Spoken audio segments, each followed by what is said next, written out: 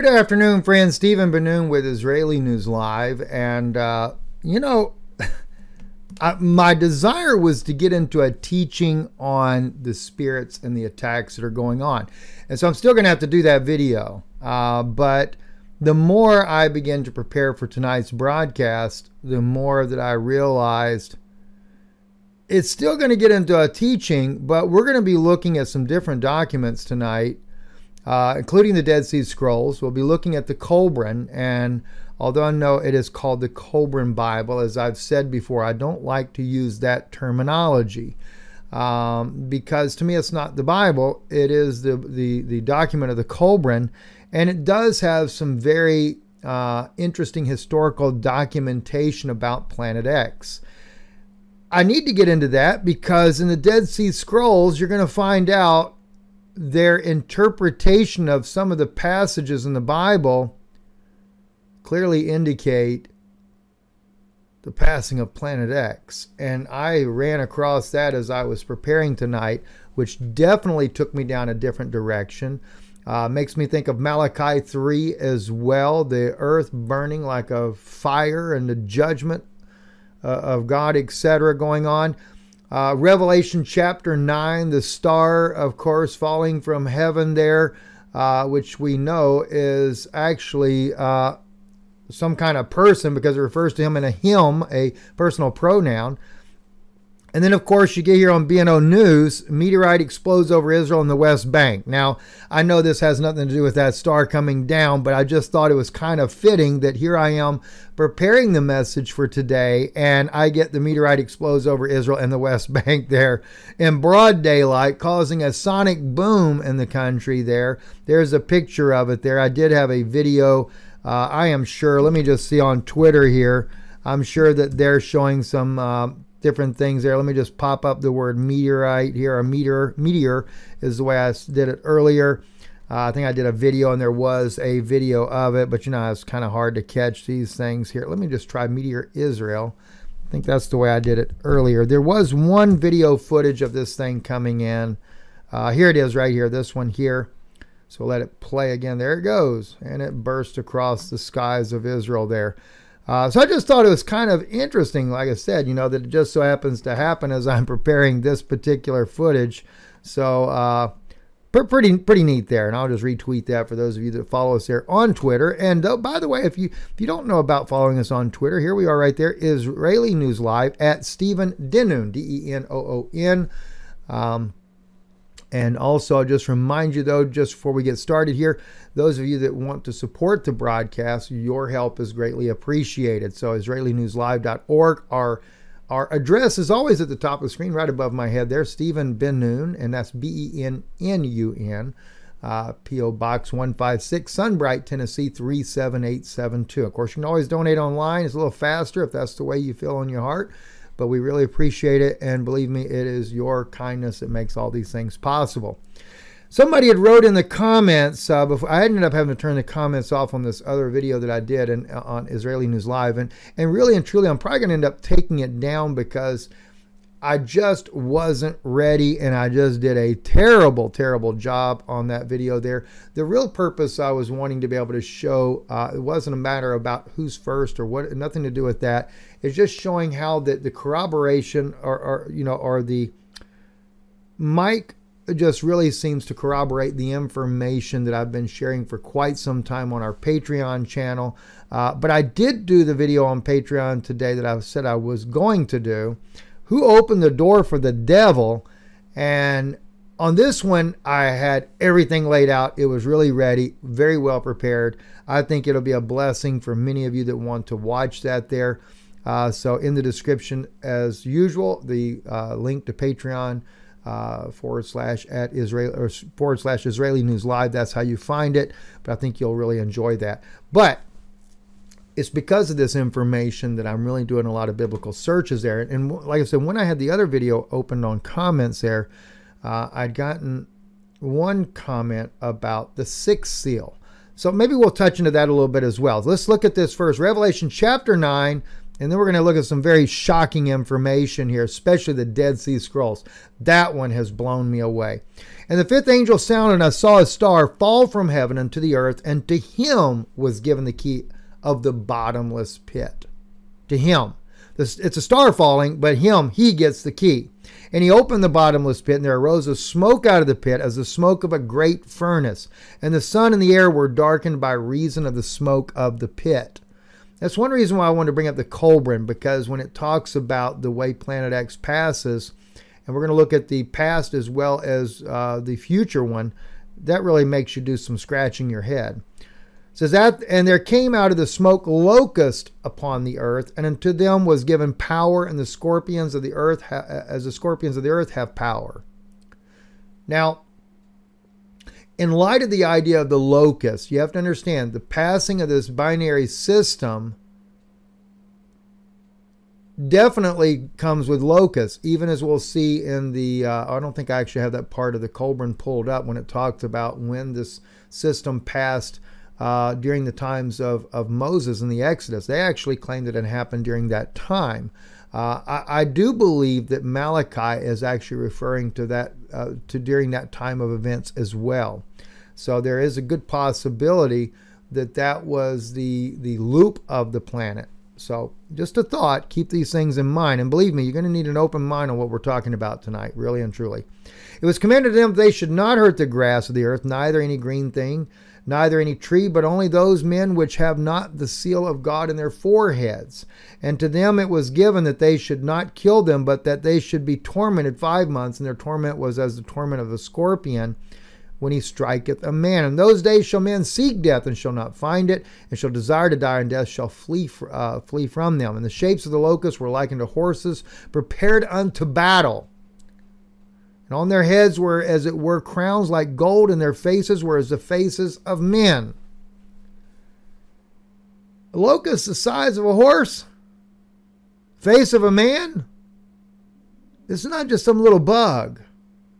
But even if we are looking at locust, you know, if we look at the melting of the permafrost, one of the things that Mike mentioned up there near Russia, that, you know, watch for locust up there. Now, I know there's been a lot of talk about that. Even we've actually brought that out as well. The locust will be coming this year, but that's actually a thing that happens every so many years anyway on the earth. So it's nothing unusual, but he's talking about it from the melting permafrost. Maybe so. I really don't know the answer to that at all. But, if you go on down, though, and get into the sixth seal, saying to the sixth angel which had the trumpet, loose the 4 angels which are bound in the great river Euphrates. And the 4 angels were loose, which were prepared for an hour, a day, and a month, and a year, for to slay a third part of men. Now, that's the important part. And the number of the army of the horsemen were 200,000. And I heard the number of them, and thus I saw the horses in the vision, them that sat on them having breastplates of fire, and jacinth and brimstone, and heads of horses were as the heads of lions, and out of their mouths issued fire and smoke and brimstone. By these 3 was the third part of men killed, by the fire, by the smoke, and by the brimstone which issued out of their mouths, for their power is in their mouth, and their tails, for their tails were likened to serpents, and had heads, and with them they do hurt. Now, you keep in mind, John, you know, going back all these years ago, 2,000 years ago, him trying to describe what he sees in these visions. Could this be possibly the passing of what we call Planet X, Nibiru, 9th planet is what the government will call it? Very good question. Very good question. And whether or not knowing the right answer to this, well, we'll just have to wait and see. Now, as I said to you, if we look at the Cobran here, and I just pop it up on the screen, I do have highlighted portions that I wanted to share with you. One of the things it talks about is the destroyer. But I want to bring up for you, though, let's see here. Now, this is the Dead Sea Scrolls. Let me pop past the Dead Sea Scrolls first. I want to get into the Cobran first, and then we're going to come back to the Dead Sea Scrolls as well. All right, this here is the, this is, I believe, and I'm only going to be reading just a little portion of this for you, of when it passed in previous times. And I think this is referring to the time, I don't know if it's during the time, this one is actually the time during the flood, or if it was the time during the Exodus. I don't recall for sure, but let me just read to you what it says here. There were some who struggled harder and were more disciplined because their forefathers had crossed the great dark void. Now, I think that is implying to the antediluvian destruction, the flood. Their desires were turned Godward, and they were called the children of God. Their country was inundated and forested. It was fertile, having many rivers and marshes, and there were great mountains to the east and to the west and the north, and was vast stony plain. Then came the day when all things became still and apprehensive. For God caused a sign to appear in the heavens, so that men should know the earth would be afflicted. And the sign was a strange star. Now, by the way, when it says strange star, when I look at Revelation 9, and a star fell from heaven, and him that had it had a key, I don't know. Let's think of just a thought, right? There's a strange star. The star grew and waxed to a great brightness and was awesome to behold. So it takes time. This thing's coming in. It's not just there in the same day. It put forth horns and sang, being unlike any other ever seen. You remember the images of Nibiru, the winged planet? That would be like the horns that they would talk about. So men seeing it said among themselves, surely this is God appearing in the heavens above us. The star was not God, though it was directed by his design, but the people had not the wisdom to understand. I highlighted that in green because if you notice, it's directed by his design. In other words, it'll bring about the judgment that has been prophesied, but it's not the true Father. Then God manifested himself in the heavens. His voice was as the roll of thunders. And he was clothed with smoke and fire. He carried lightnings in his hand, and his breath falling upon the earth brought forth brimstone and embers. His eye was black void, with his mouth an abyss containing the winds of destruction. He encircled the whole of heavens, bearing upon his back a black robe adorned with stars. Now, when it says there, then God manifests himself in the heavens, I still don't think it's talking about the true Father. I think in this case here, because they thought it was God, that now the narrator of this book is writing it in their way of thinking. Could be wrong, but I believe that's correct. Such was the likeness and manifestation of God in those days. Awesome was his countenance, terrible his voice of wrath. The sun and the moon hid themselves in fear. There was a heavy darkness over the face of the earth. God passed through the spaces of heavens above with a mighty roar and a loud trumpeting. Then came the grim dead silence and the black red lit twilight of doom. Great fires and smoke rose up from the ground, and men gasped for air. The land was rent asunder and swept clean by a mighty deluge of waters. And hole opened up in the middle of the land, and the waters entered in and sank beneath the seas. This is crazy, right? I mean, absolutely wild. This is another portion of it, and I want to read this part too. The mountains of the east and the west were split apart and stood up in the midst of the waters, which raged about, and the north land tilted and turned over on its side. Then again the tumult and clamor ceased, and all was silent in the quiet stillness. Madness broke out among men. Frenzy and shouting filled in the air. They fell upon one another in senseless wanton bloodshed. Neither did they spare woman or a child, for they knew not what they did. Notice that? They didn't even realize what they were doing. They ran unseeing, dashing themselves to destruction. They fled to caves and were buried and taken refuge in trees. They were hung. There was rape, murder, and violence of every kind. The deluge of waters swept back, and the land was purged clean. Rain beat down unceasingly, and there were great winds surging. Waters overwhelmed the land, and man and his flocks and his garden and all his works ceased to exist. Some of the people were saved upon the mountainsides and upon the flotsam, but they were scattered far apart over the face of the earth. They fought for survival in the lands of uncouth people, and amid coldness they survived in caves and sheltered places. You know, one of the things that I was being told early on is that this uptick in violence, this demonic entities and their ability, because of the opening of these dimensions and things of that nature, they're allowing demons in like never before. One of the things that I shared on Patreon some time back is how that the government was seeing a rise in violent crimes and things like that, especially out west. And of course, I think I did that in the fracking video there. What CIA learned from fracking, they believed that that water on the inner earth was a barrier from those spirits that are trapped inside the earth, but it was loosing them. Whether or not that's true or not, I don't know. I have no clue. Now, in this particular portion here, this is where it's going to be speaking about, I believe this is the future coming of this system once again. And this is where I want you to kind of pay close attention, and then we're going to get into the Dead Sea Scrolls, and we're going to be going into other biblical passages as well concerning this.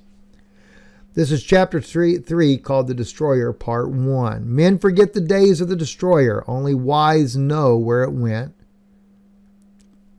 and that it will return in its appointed hour.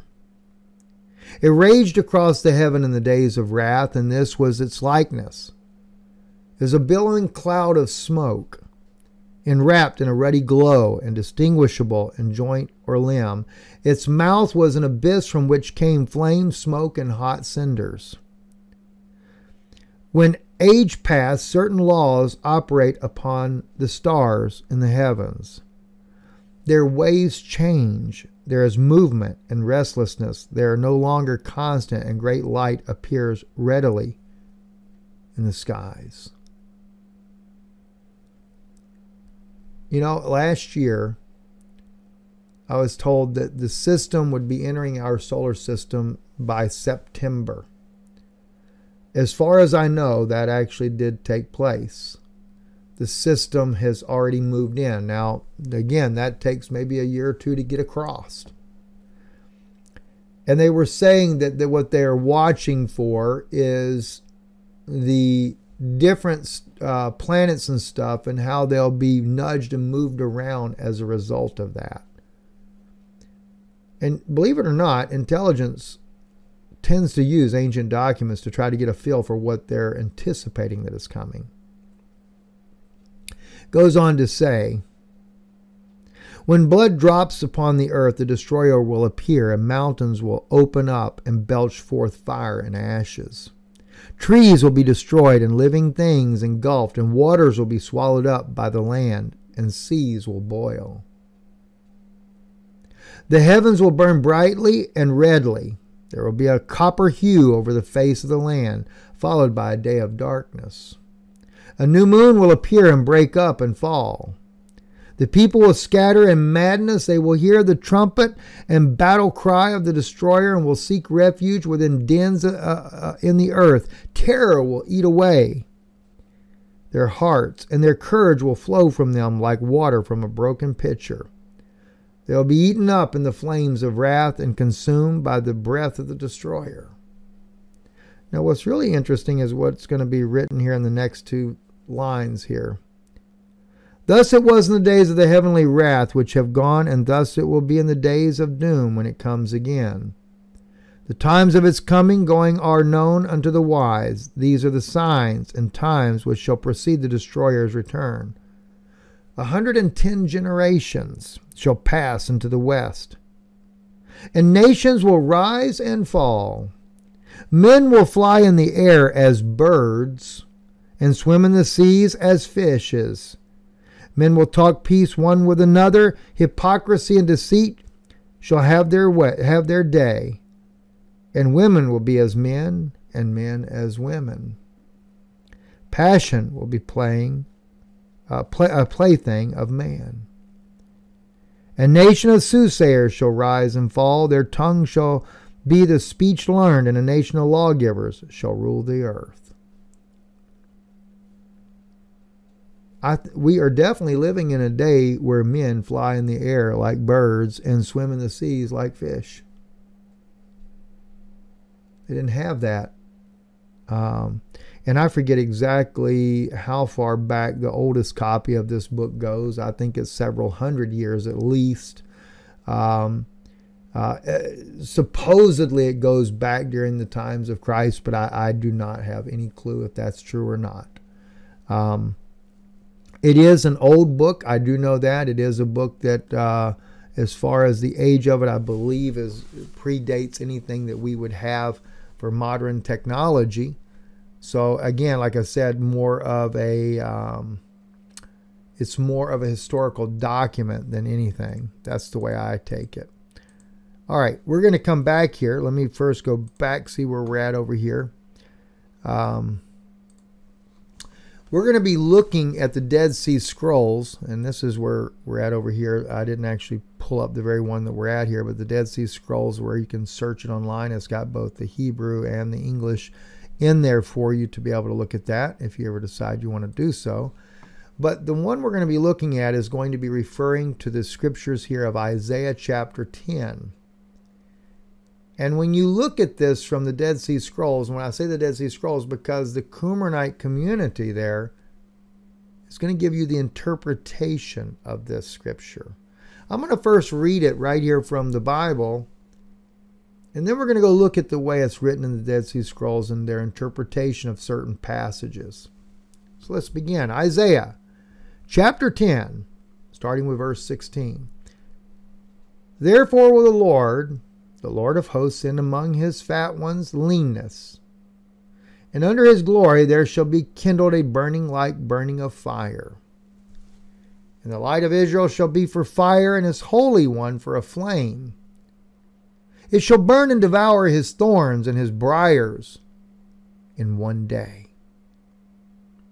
The glory of his forest and his fruitful field he will consume both soul and body, and it shall be as when a sick man wasteth away.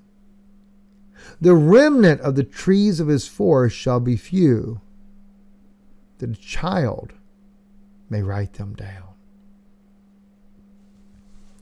It shall come to pass in that day that the remnant of Israel and they that are escaped of the house of Jacob shall no more again stay upon him that smote them, but shall stay upon the Lord, the Holy One of Israel, in truth. A remnant shall return, even the remnant of Jacob, unto God the Mighty. El Gibor. For though thy people, O Israel, be as the sand of the sea, only a remnant of them shall return. An extermination is determined, overflowing with righteousness. By the way, verse 21, when a remnant shall return, even the remnant of Jacob, unto God the Mighty, I find that very interesting right there. Yashuv sha'a Yaakov el Gibor. Do you know what Jesus is referred to in Isaiah chapter 9? He is referred to as El Gibor. Besides the Prince of Peace, he is the El Gibor, the mighty God. Will it be that at the time of the passing of this planet, this demonic influence, that many of the ancestors of those that once believed that Jesus was the Messiah will return to him? Think about it. For though thy people, O Israel, be as the sand of the sea, only a remnant of them shall return. An extermination is determined, overflowing with righteousness. Pay attention to that one right there. An extermination is determined. For an extermination wholly determined shall the Lord, the God of hosts, make in the midst of the earth.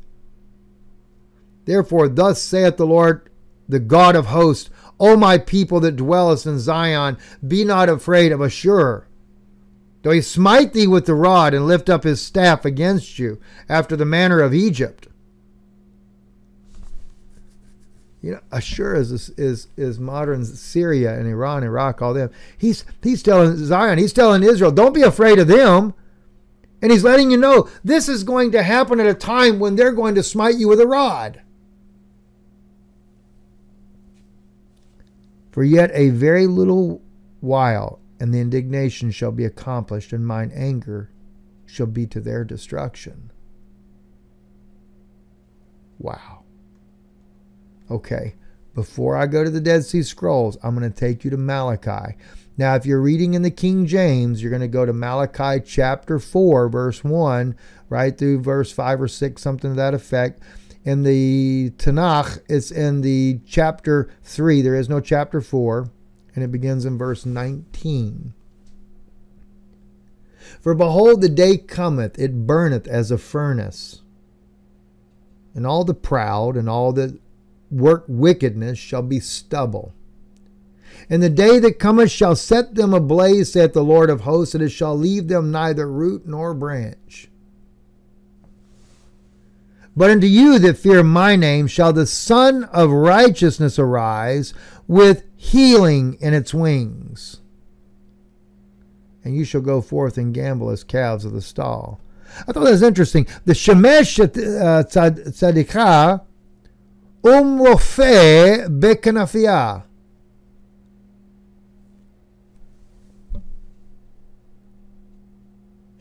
I normally think of Jesus when I think of this. But they also say about Planet X, it's a failed star. It's a dwarf star. They call it, in other words, like another sun, but it's kind of lost its spark. And again, it's called the Winged Planet.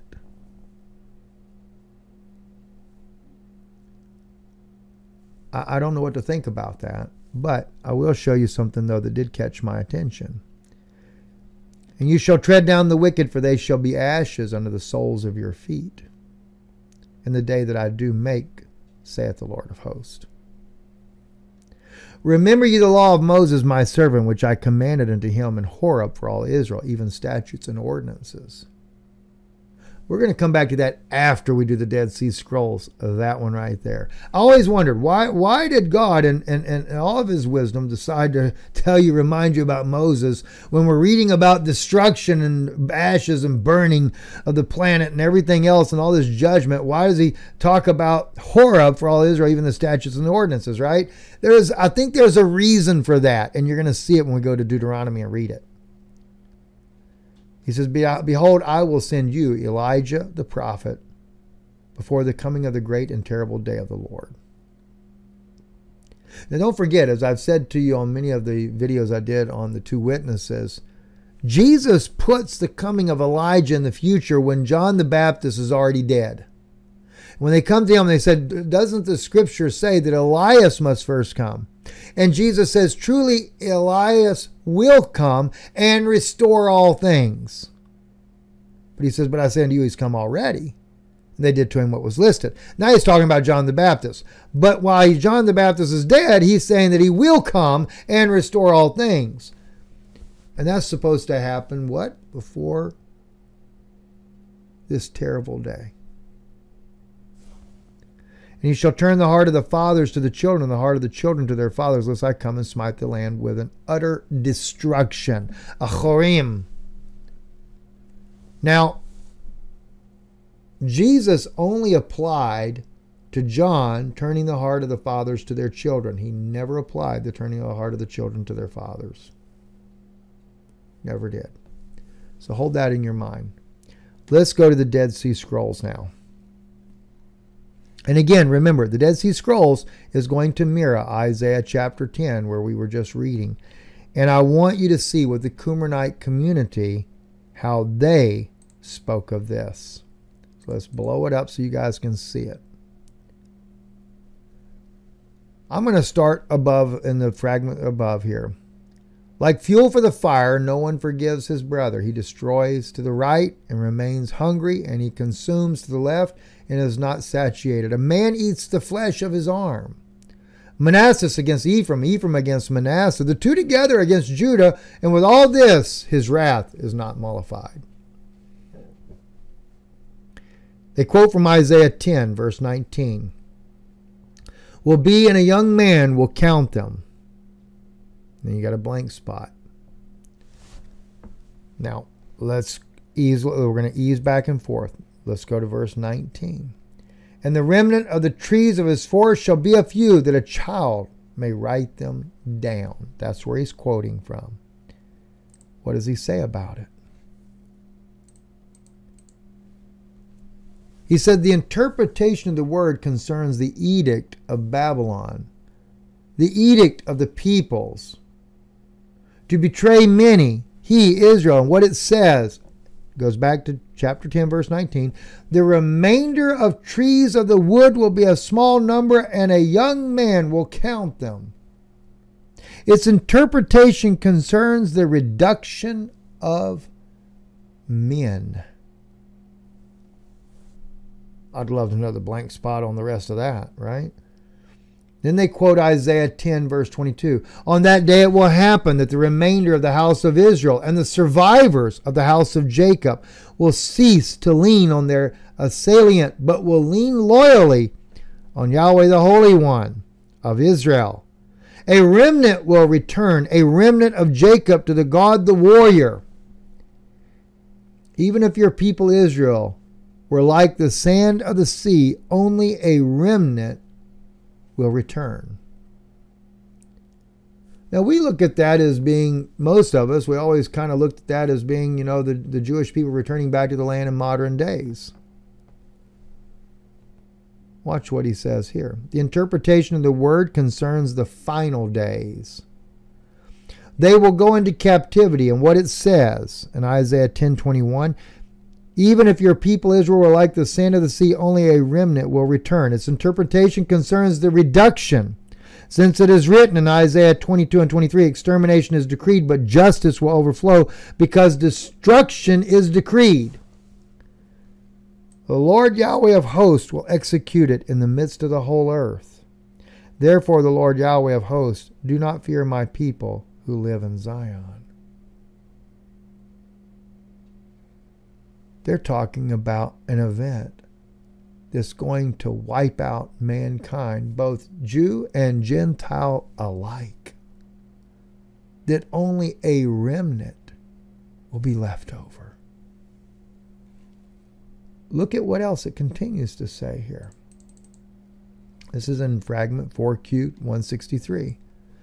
The interpretation of the world concerns the kings of Babylon, since as it is written in Isaiah 14:8, the very cypresses laugh at you, and the cedars of Lebanon, since you lie down, the hewer does not come up against them.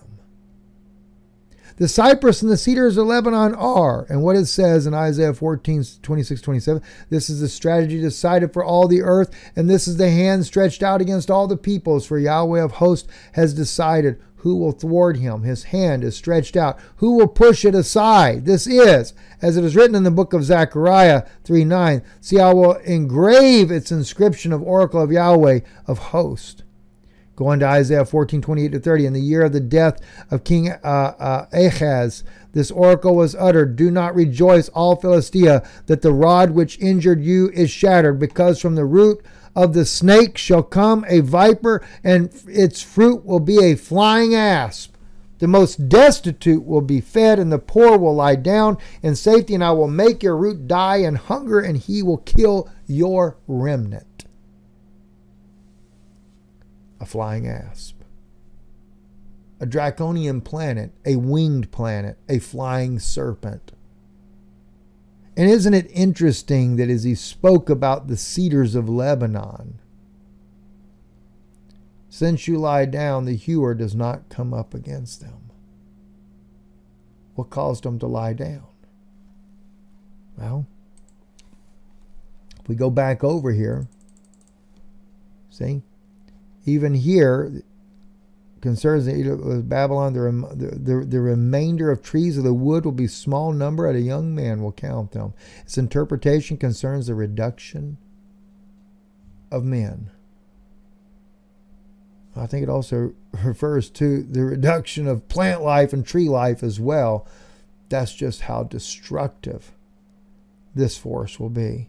And of course, we're only getting just a small fragment of what's written here in the Dead Sea Scrolls about this, but as you look at it and you begin to re-examine again, then it begins to make sense, especially in light of Malachi chapter 4, when we read about, for behold, the day cometh and burneth as a furnace, and all the proud, all that work wickedness shall be stubble, and the day that cometh shall set them ablaze, saith the Lord of hosts, and that it shall leave them neither root nor branch.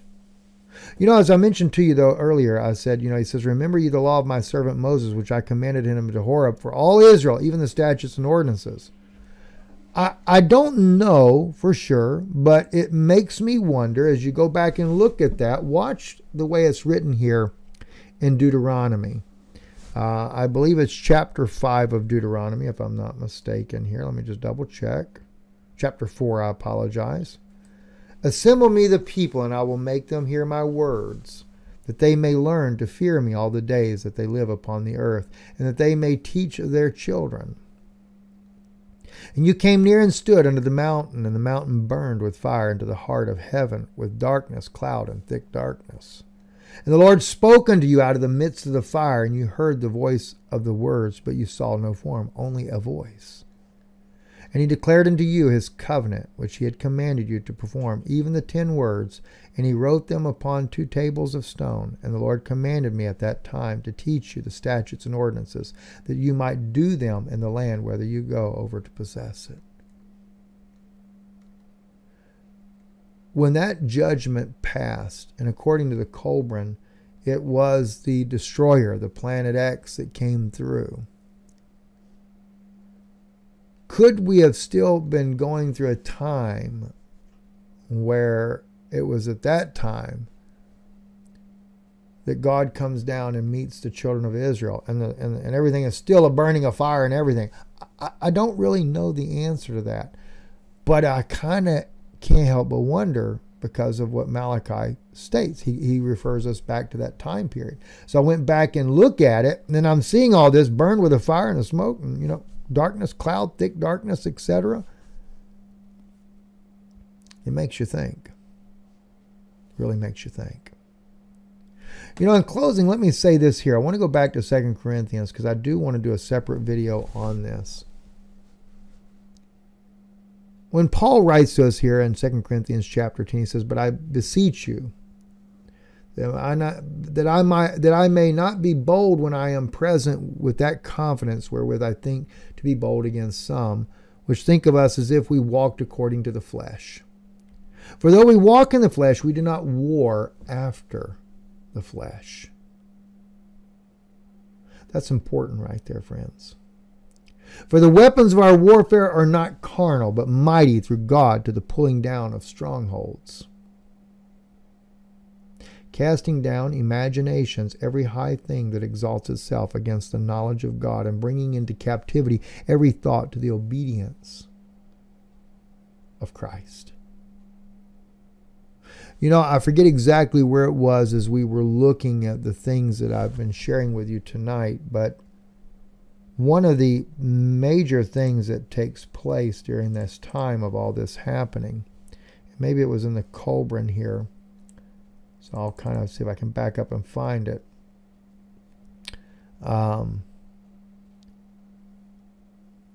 And let's see.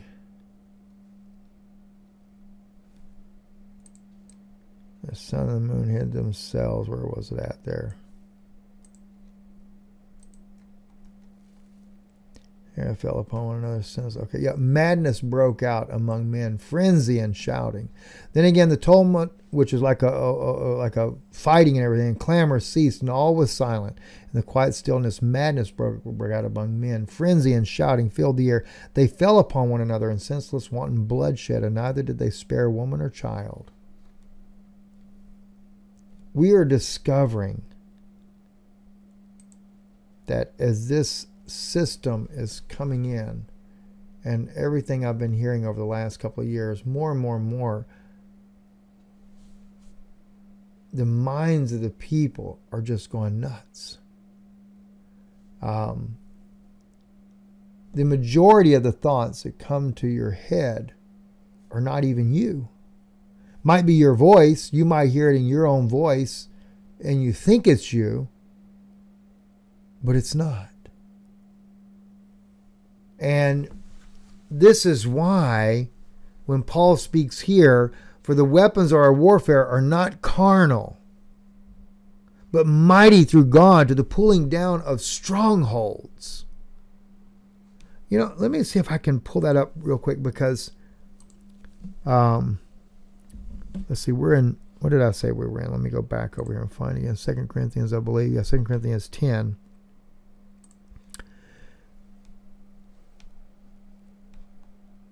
I feel so strongly right now that people need help to prepare to know what's coming.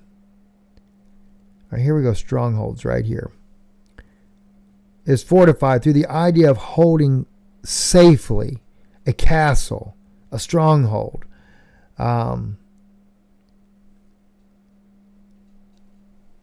was looking to see if there were any of the words used like what we see another place where Paul speaks about, you know, we wrestle not against flesh and blood, but against, let me just see if I can just pull that up for you.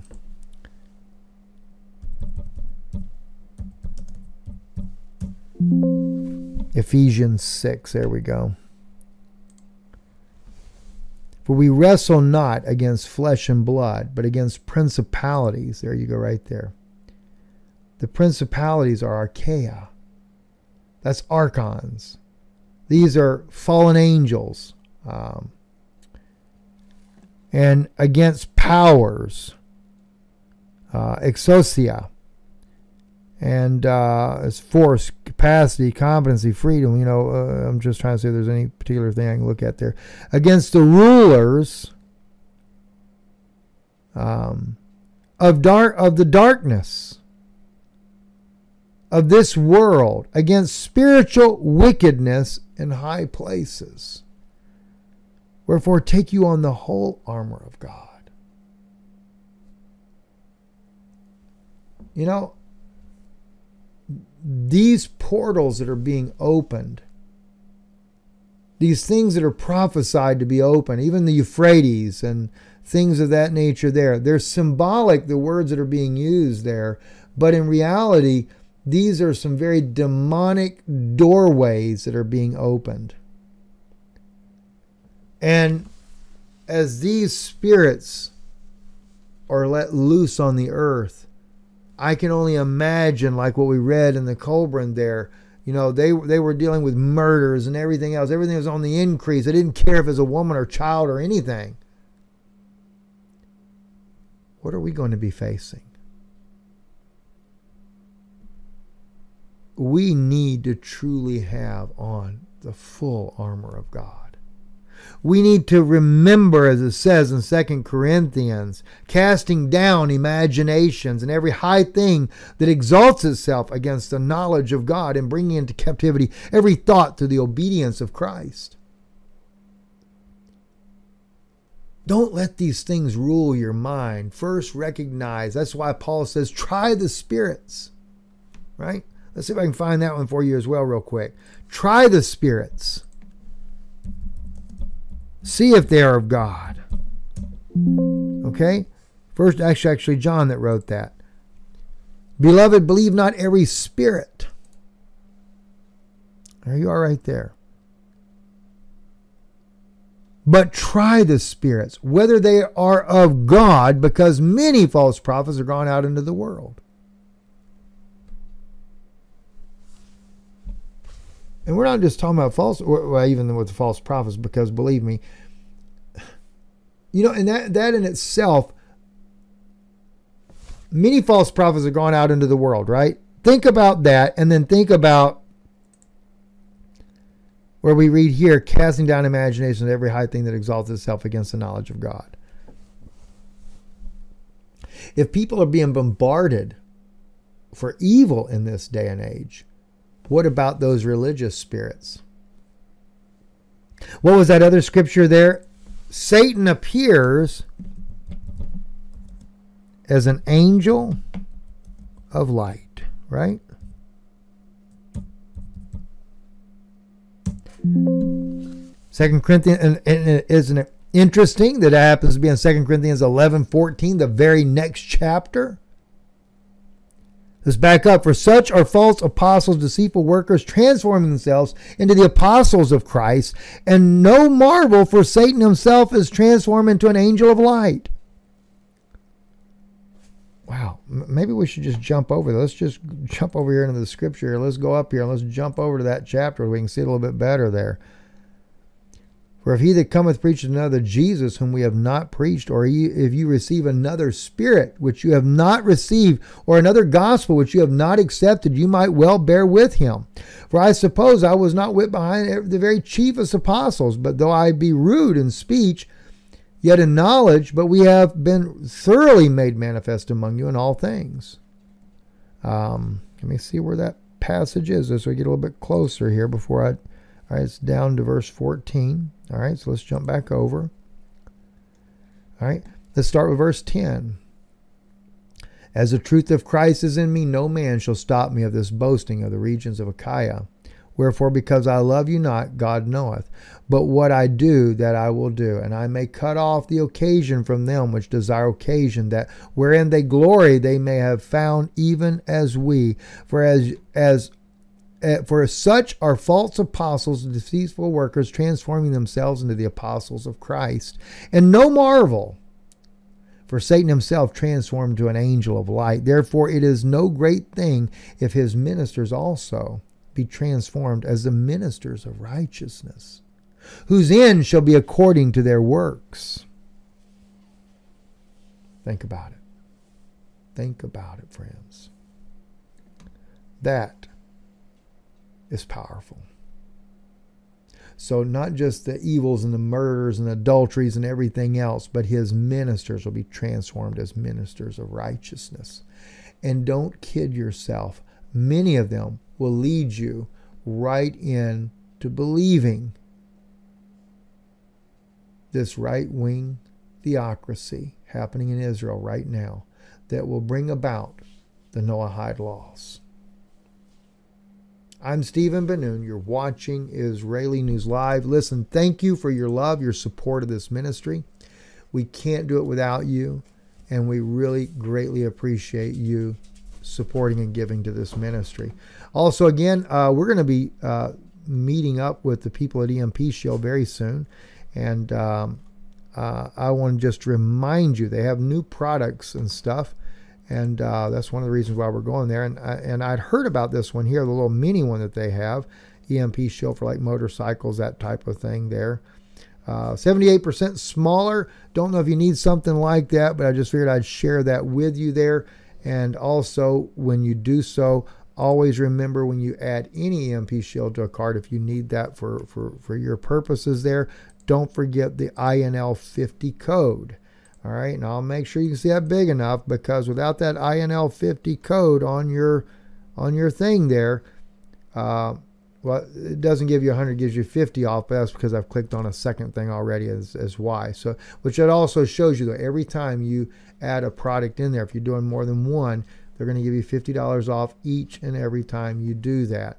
And it also helps support the work we do here. So we thank you. We know there's a lot of need for the EMP Shield for multiple reasons there. So thank you for your support, your love of this ministry.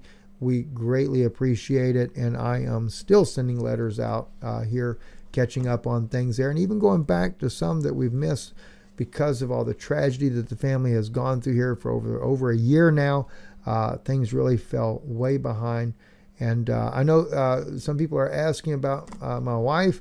They'd like to see more of her, and just bear with her. It's not easy for her right now, and so she does what she can when she can, and you will be seeing more of her. It takes a little time, and she's going through a lot. So I just ask for you to be praying for her, and she is doing those things. And again, don't forget to sign up.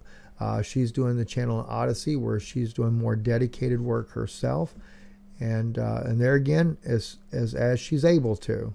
A lot is happening. There's a lot good fixing about to happen. That's going to be hitting the news very soon, And I think you'll have a better idea of what's going on when that happens. I'm Stephen Bennun. Thank you for listening. You're watching Israeli News Live.